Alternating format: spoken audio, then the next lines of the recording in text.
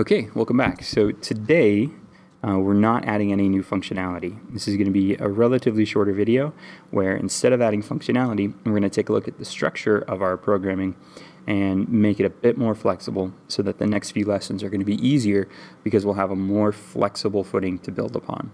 So thanks for watching and let's get started.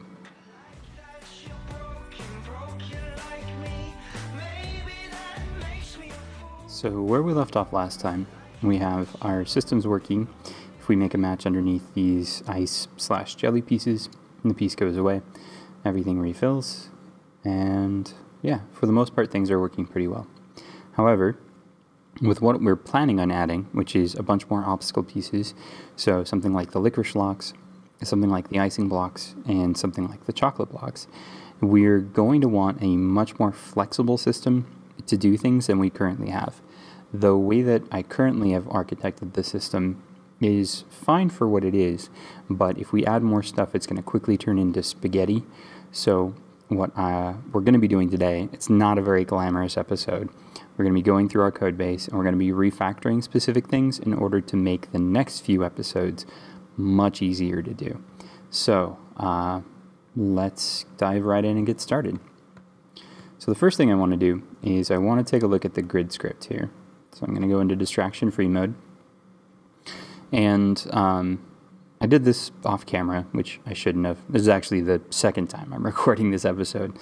I changed this from calling it, I think I called it restricted move, to restricted fill, because this is actually something it's actually restricting the fill and not the movement of the pieces. So I changed the name of this method, and then every place I called it, I changed the name as well. So it's being called in spawn pieces, so if not in restricted fill, and it's also being called in collapse columns. I can just find it over here. Collapse columns, it's also being called there, and it's also being called in refill columns. So that's one of the things I did. Now the other thing I'm going to do here, since there's a lot of different kinds of tiles that could cause a restriction on filling, so for example the blank spaces restrict whether or not you're going to fill a piece there, but so do the concrete tiles and the chocolate tiles. So rather than having three separate little for loops in here that do essentially the same thing just with a different array, I'm going to create a function that I'm just going to use to check to see if a specific position is inside that array, and if it is, it'll return true. And then that way I only have to have this block of code once, and then I'll call that block of code three times for those different arrays that need it. So I'm going to call this function, we'll say is in array, and this is going to take two arguments. It's going to take an array as an argument that we're checking, and an item that we're checking to see if it's in the array. So it's essentially just the same thing we were doing here. It's just we're making it more generic so that it's more flexible and more reusable.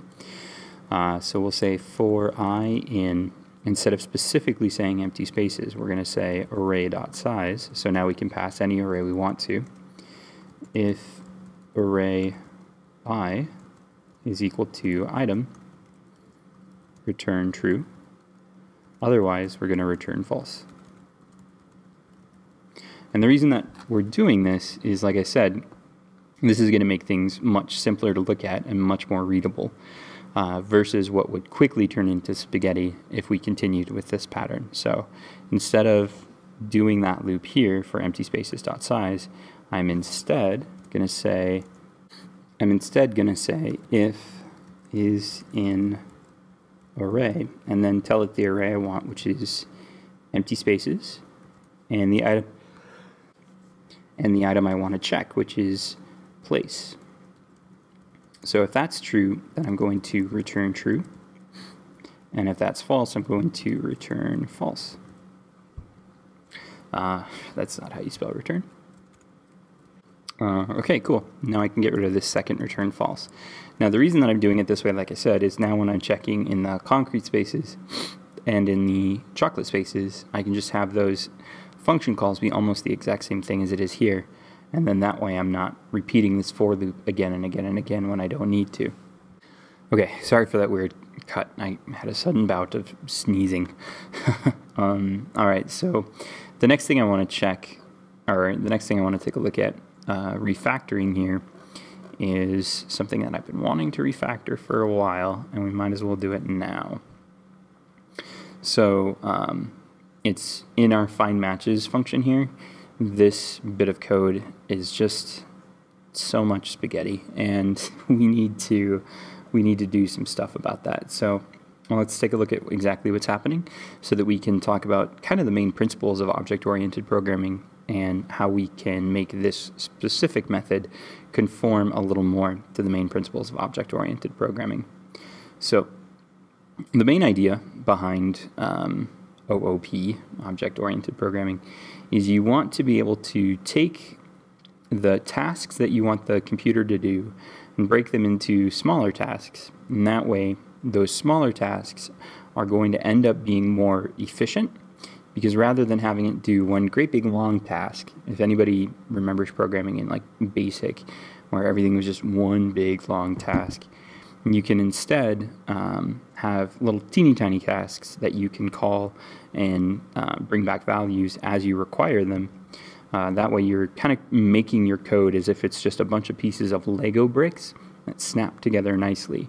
So you can use those Lego bricks to make something that it would be difficult to make if you were trying to just carve it out of stone as it was. So I don't know if that's a good metaphor or not. Could let me know in the comments if that was a bad metaphor. So what we're doing here is we're checking to see if all pieces i-1j.color is equal to the current color, and then if the one to the right is equal to the current color. And then there's a few different things we're doing. We're doing matched and dim, matched and dim, matched and dim. And we're doing it for 3 different things. Actually, 6 different things if we count the up and down as well. So I'm going to add a new function here that's going to do, and I know that we're not always going to want to do the dim. Some of you have already done this though. You can use that dim function that we have on the piece to throw in some other effects.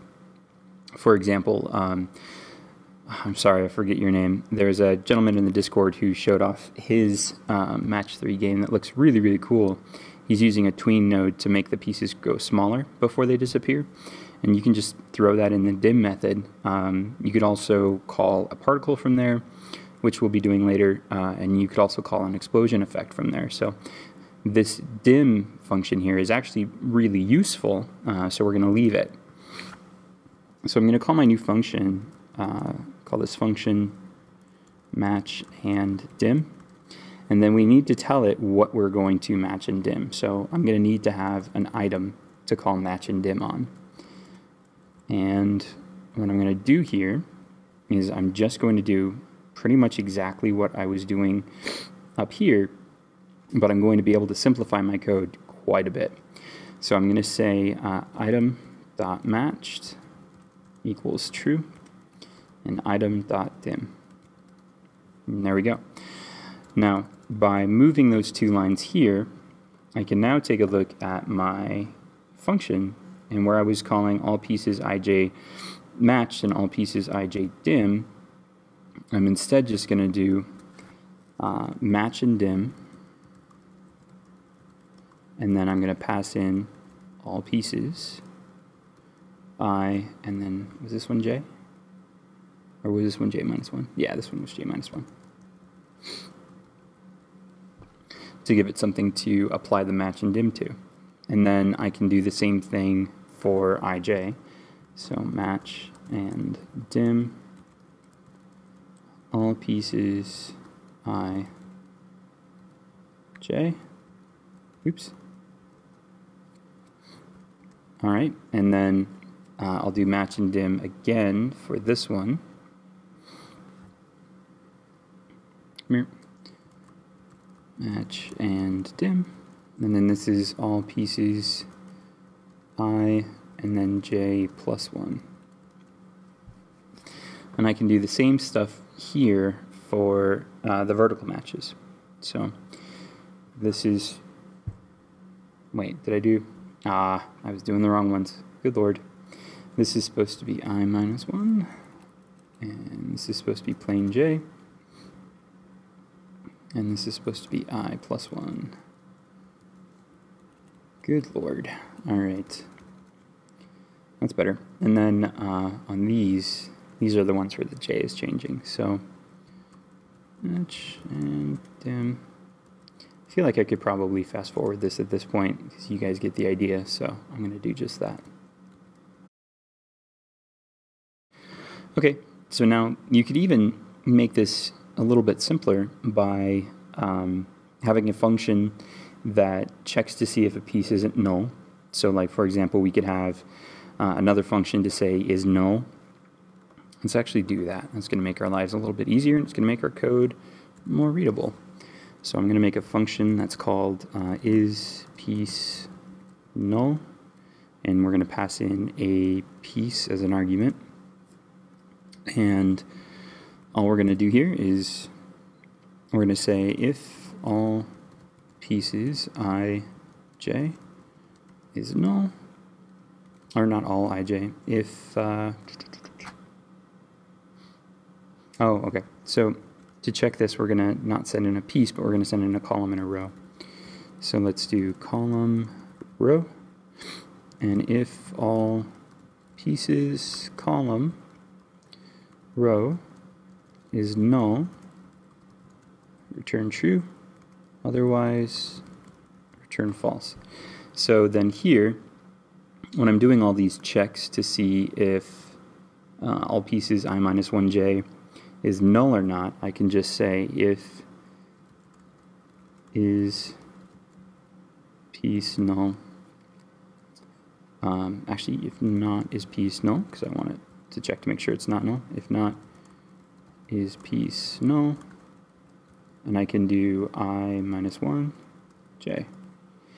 And that's a little simpler than what I was doing before.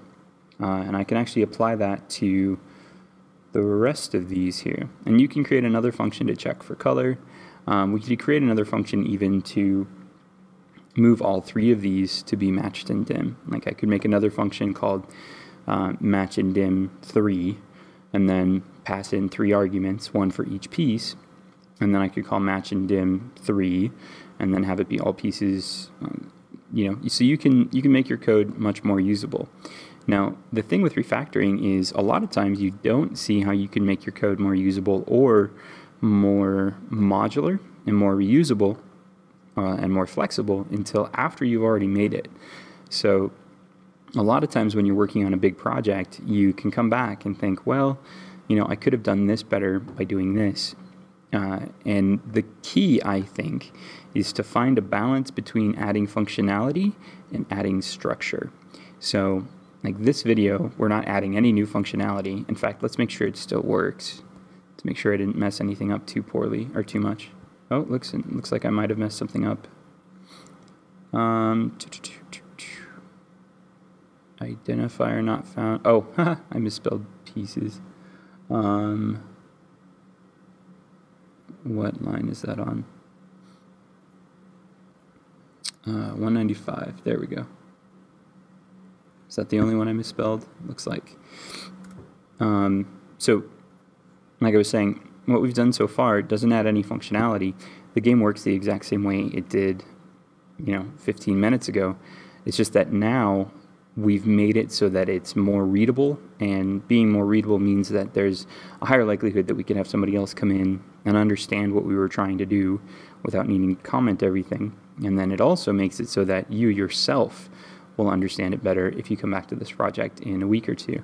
So in my opinion, one of the hardest things to do when you're making a new project, especially if it's a project you're building from scratch and you're kind of making it up as you go, is to find a good mix between something that is usable and interesting to you so that you can keep moving, and something that has a good structure so that you're building something that is easy to build upon.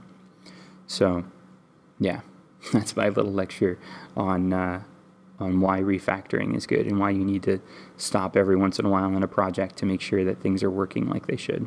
So yeah, shorter video today, I know. Tomorrow we're going to have a video on how to add the licorice locks tiles. Licorice locks, if you don't know, are tiles that just kind of sit on top of everything like the ice tiles do. And if If you make a match underneath them, you still get rid of them, but how they differ from the ice tiles is you cannot move a piece that's underneath a licorice lock, either out or move another piece into it. So that's what we're covering next. If you have any questions, you can ask me down in the comments down below.